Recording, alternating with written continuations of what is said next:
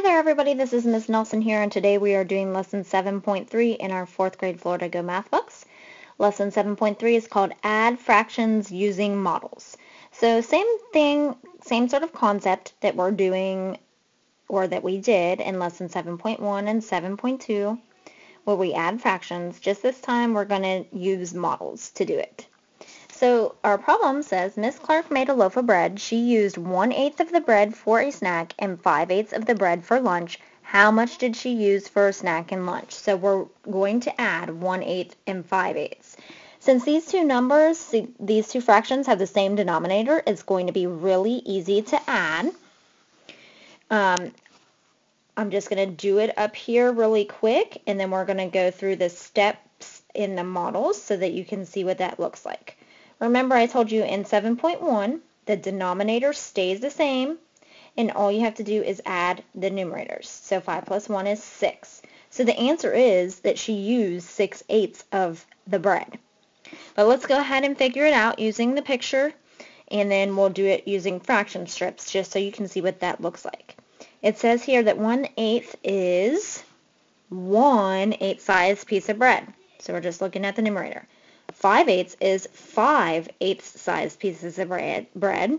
So shade in 1/8 and then shade in 5/8. So we're going to shade in 1, and then we're going to shade in 5. 1, 2, 3, 4, 5. So we can count now that that is 6 8 size pieces that she used, or 6/8 of the bread. Pretty easy. Another way is to use fraction strips. So the 1 represents the whole loaf of the bread, and then each 1/8 part represents 1/8 size piece of the bread, so it's like it's slices. And so we're going to color in our 1/8 that she used, that Miss Clark used for the snack, and then we're going to color in 5 more that she used for her lunch.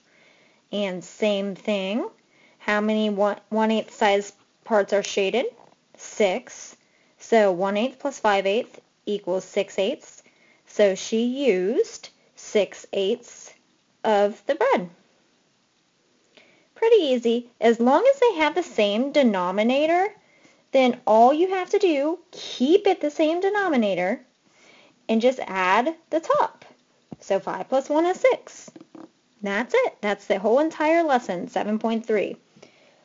And it would be the same way for subtraction. If you're going to do, this lesson of course is just adding, but if you're going to do subtraction, if the denominator is the same, then you just look at the numerators, and instead of adding, you would subtract.